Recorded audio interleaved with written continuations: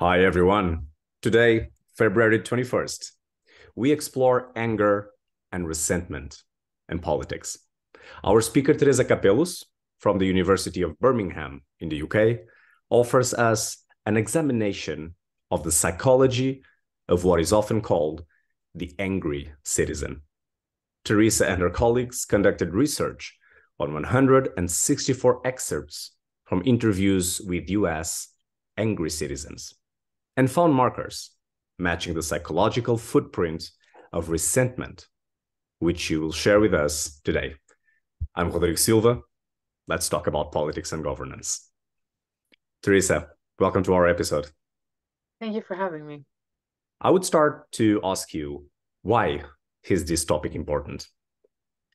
It is very important for political psychologists because what we care about is really mapping the psychological content or underpinnings of political behavior. So as political psychologists, we are particularly keen to understand what is the psychology behind the phenomena that we see expressed in contemporary politics.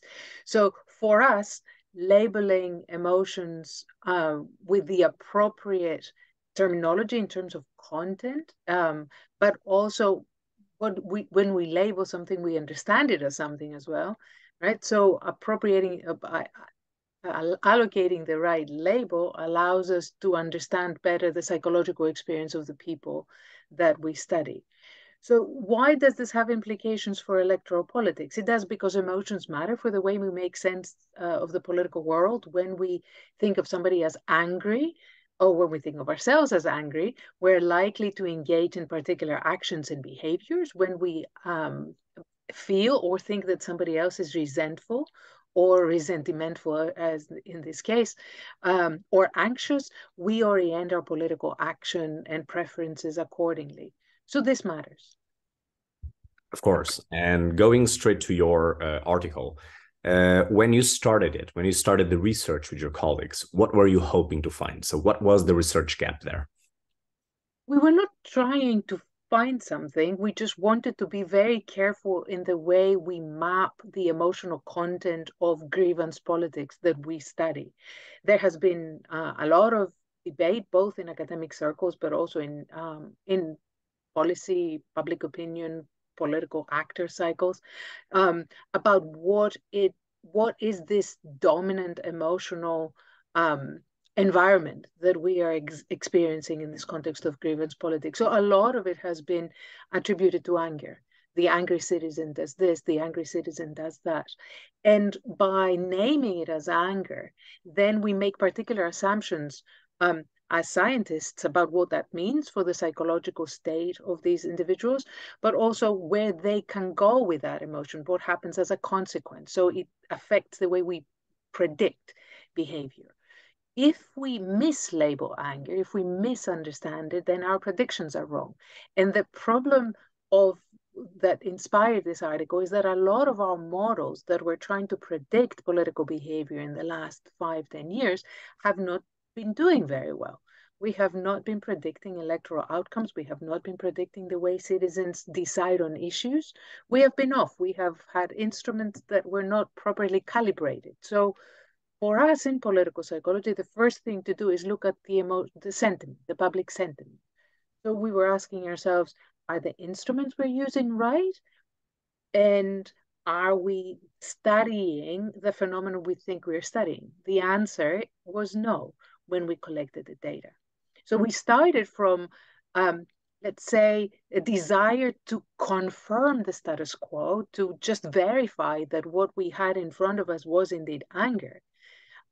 With a hunch that perhaps it wasn't because of the studies in political psychology suggesting that ressentiment or resentment, as you called it, is a separate emotional experience. And then we wanted to contrast these two and see which one holds water. Of course. So, after this intention to mapping and finding out that some expectations were not met, can you let us know about the findings?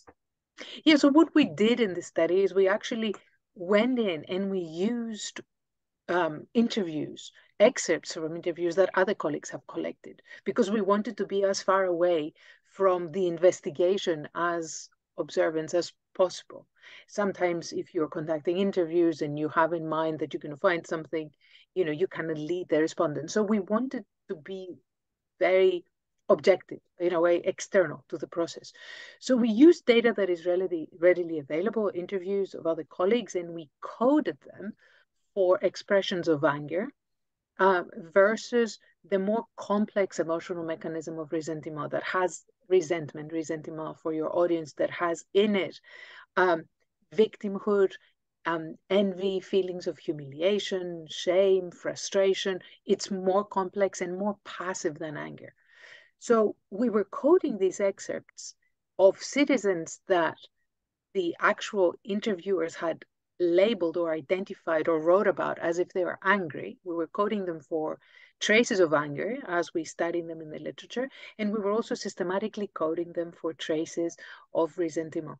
And what we found is that the profile of those statements did not match anger. Instead, it had elements that you would not expect to see if these individuals were just experiencing anger. So we were looking at the experience of it, not how individuals self-identify, because it is very possible in the context of what we call emotionology, how we talk about emotions in the current political climate, these people see themselves as angry, but the deep bottom level of this affective experience did not match anger. It matched the deeper, more victimhood-centered, more passive flavor of ressentiment. Wow. And how can these findings impact, I would probably say, individual choice politically or in terms of public policy? So how do the findings translate into real life situations? Yeah, that's a really, really important question, because for scientists, for us, we want to be able to map, but then also we want to be able to contribute to knowledge. So when there's a couple of ways it matters a lot for political outcomes. First of all, political leaders, political actors, public policy officials that engage with citizens in this, for some of them, frustrating environment of grievance politics, where they see the grievance, but they cannot meet the grievance. They don't know how to address the grievance in policies.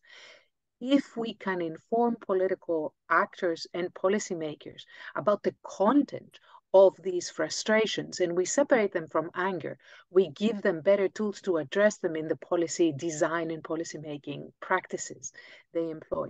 Because anger doesn't give us a lot of clues about what it is that makes the individual behave the way they do. It usually links to a sense of injustice, but beyond that, it doesn't give you the complex emotional experience. But ressentiment sits on more painful, more bitter, more antisocial expressions of what you would typically label anger. So you can have prosocial anger when you're angry about injustices done to you, but you go out and you want to demonstrate and you want to correct it. Or you can feel ressentimentful, and in that context, you would not go out and seek what we call prosocial political action. Now, if as a political actor or a policy official, you want to engage citizens more constructively in pro-democratic politics, addressing the deep felt emotions of ressentiment can help you then alleviate the frustration, put them in a more constructive frame of mind, and hopefully then more receptive towards the policies, but also establishing trust, engaging with other citizens, not being part of this antisocial mechanism of grievance politics. We want to be able to free people from the grip of ressentiment. So labeling it, understanding it, making sense of it is the first step towards that. Absolutely. And having these findings and recommendations that you just give in mind, let's look at the now what. Can you indicate to our listeners now what comes next in this topic? So was something left to find? There's so much more to find. So the data that we used were already secondary data that other colleagues have collected. So we are in the process of collecting more data now with interviews and focus groups to see over broader range of countries, broader range of individuals, women as well, because the sample that we had was primarily men, because they are the suspect of, the angry citizen. So we want to see how this plays out in women, but also we want to look at it examining particular policies. We also want to be able to engage with experimental methods, because what's really interesting in this process of ressentiment is when can it be flipped? Can it be reversed? How do you unscrew what we use in the article, a metaphor, almost like a corkscrew that digs deeper in the psyche of the individuals that are involved? So can you reverse that mechanism and engage them pro-socially in democratic politics? And how do we do that? So stimulating positive emotional responses, gratitude, joy, enthusiasm, hope, are some suggested theoretical, I guess, antidotes, but we don't know yet. So there is a lot that we need to find out. Of course, so in the future, we are still looking at another form of collecting data, looking at gender differences, other policies. So yeah, still the tip of the iceberg. Yes, it is just the tip of the iceberg. Well, if there is a tip of the iceberg, we actually have an iceberg metaphor. We call it anger. Anger is at the tip. But when you dig deeper and deeper, you see the psychological profile. And we just now want this iceberg to sail a little further so we can explore how it plays out in different contexts. Of course, I think it's very useful for this tip of the iceberg for researchers who want to conduct their work on this topic. So now, can you provide some additional resources about the topic that we have been discussing today? Resources, you mean references and some articles, webinars, and books. So anything that would help our listeners to explore this topic as well. Anyone who is interested in hearing more about the emotionality of grievance politics, is best that they engage also with the broader discussion of emotions, not just ressentiment and anger. So the Oxford Handbook of Political Psychology has sections and discussions on emotions, identity, values, and how they come together. The Palgrave Handbook of Political Psychology also gives us some really interesting insights about the emotional dynamics of contemporary politics. With a few colleagues, we have been publishing on ressentiment, but also the way it links with political reactionism, that backward-looking orientation that wants to restore the past. So that's another publication group that people can be looking at. And another angles that some fantastic colleagues at the University of Kent have been engaging with is collective narcissism.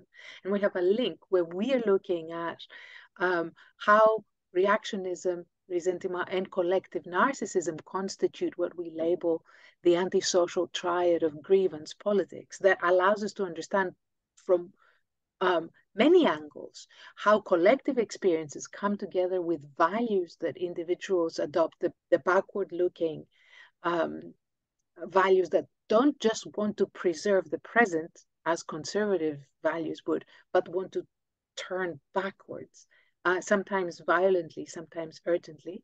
So that's the second component. And the emotional flavor of that, which is bitter and resentimentful, and it has victimhood as its core. So this is a really interesting tripartite relationship that can explain, I think, a lot of the experiences and the phenomena that we see in contemporary politics these days.